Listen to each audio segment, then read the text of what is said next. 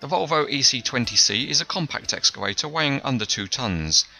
It's usually used for small excavation works on things like utilities and drains. The model comes in a very small Volvo branded box, which is no surprise because the real machine is very small, so in 1/50 scale the model is very small too. There's no information about the real machine, and when you pull out the insides, the model is contained between a couple of clear plastic formers. Once you separate those, then you can lift out the model, taking care because it's a small model with some delicate parts, so you just need to be a little bit careful as to how you handle it. There's no assembly to do because the model is complete out of the box, but there is a small bag of parts that NZG have thoughtfully included.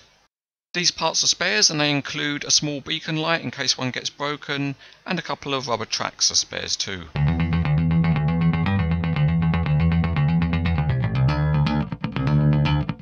It is a tiny model, so there's not huge detail underneath, but the patterning on the rubber tracks is very good. The tiny track frames are simple, but the drive sprockets look convincing. At the front there's a tiny metal dozing blade, and it's controlled by a detailed hydraulic ram. The cab is excellent given its size, with tinted windows and realistic seals. There are mirrors, lights and a metal grab rail. There's a very nice beacon light on the roof and even a very small aerial behind the cab. On the back of the machine, small details have been highlighted by the careful use of paint. Some of the body castings look really good too, with grills highlighted and some sharp graphics.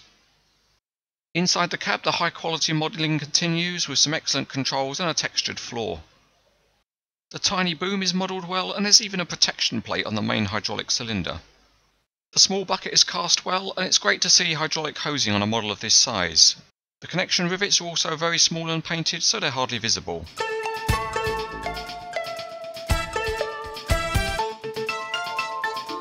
Putting the model on the test track, or I guess it should be test pathway in this case, then the rubber tracks do roll. You have to apply a bit of downward pressure onto the model, but they can be made to roll. All in all, a good job's been done with the rubber tracks, and of course if one breaks, then you've got the spares which NZG have helpfully provided. In terms of the other digger functions, well, if your fingers aren't too big, then you can certainly turn it and it turns smoothly. The little blade at the front is controlled by the cylinder, and that goes up and down quite nicely. And the range of movement on the boom, the arm and the bucket really is pretty good for a model in this scale, so it can be posed realistically digging down into a trench, and it can also be raised reasonably high to load a low-sided truck. There is another feature of the digging mechanism which has also been implemented well by NZG, and that is the ability of the arm to be offset from the straight ahead position, so it can dig to either side of the cab.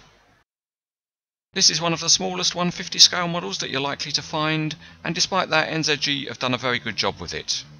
It's well made and it's nicely detailed, and the features all work fine, and although it appears a little expensive for such a small model, it's certainly good enough to be highly recommended.